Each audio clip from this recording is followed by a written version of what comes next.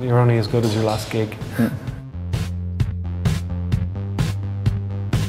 There's not a lot that you can do in this land with these fine young boys stuck in confined spaces.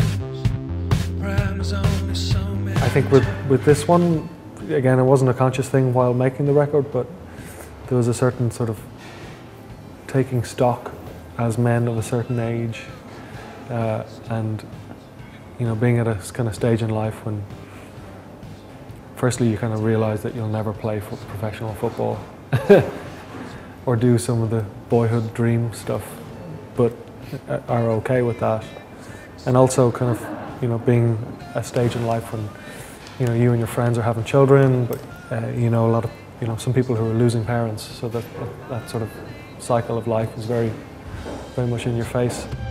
You'll be my guru, I'll be your positive, you'll be my negative. The idea of a Bloodless Coup being a kind of momentous change, but without any sort of massive drama, the kind of change that kind of sneaks up on you and you sort of have to take a step back. We've never had the kind of, you know, the machine or the massive hit single to kind of come before the reality of playing shows eyeball to eyeball with other humans. And I think we've, you know, there's a certain sort of loyalty that builds from people, you know, seeing you early and kind of building from there. Now we're clacking at computers in the sickly light they throw.